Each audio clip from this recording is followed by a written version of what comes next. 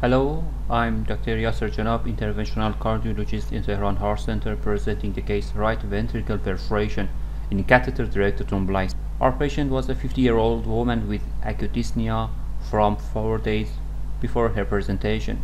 She had history of lupus and hypertension. She also had history of lumbar surgery many years ago. On presentation, her respiratory rate was about 24 and oxygen saturation was about 88%. She also had a stable hemodynamics. Pulmonary CT angiography in this patient showed bilateral pulmonary embolism and significant RV dysfunction, and also IVC reflux. You can see bilateral pulmonary thrombi, severe RV dilation, and IVC reflux. Echocardiography showed severe RV dysfunction with severe pulmonary hypertension and mild pericardial effusion. You can see the dilation of right ventricle, and RV-LV ratio is more than 1. You can also see the increased pulmonary pressure. Our plan in this patient was catheter directed thrombolysis. Our access was from right femoral vein under ultrasound guidance.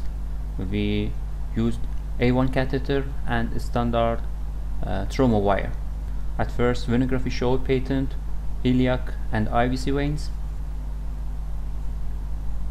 However, when we thought that we are in pulmonary artery, the injection showed that we are in pericardial cavity. The injection showed we have perforated right ventricle and we have entered the pericardial cavity, and you can see the dye in pericardial cavity. As I said, in this patient the hemodynamic was stable at this point. So what would you recommend at the next step? Do you recommend pericardiocentesis in this patient, or do you recommend surgical intervention, or we can go with conservative management? In this patient, as the stable hemodynamics, we selected the conservative management. The procedure is stopped, the catheter was withdrawn, the hemodynamic was stable. Serial echocardiography in cath lab showed no increase in previous pericardial effusion. So after about 4 hours, we started heparin infusion again.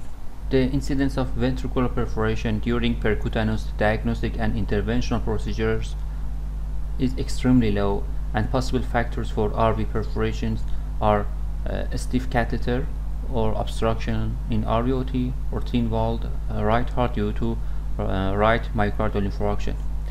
The interventional procedure should be terminated and any anticoagulation should be immediately reversed. This may be sufficient in some patients with small pericardial effusions to prevent hemodynamic deterioration. In summary, catheter directed thrombolysis might be complicated by RV perforation, and close conservative management could be an option in this catastrophe. Thanks for your watching.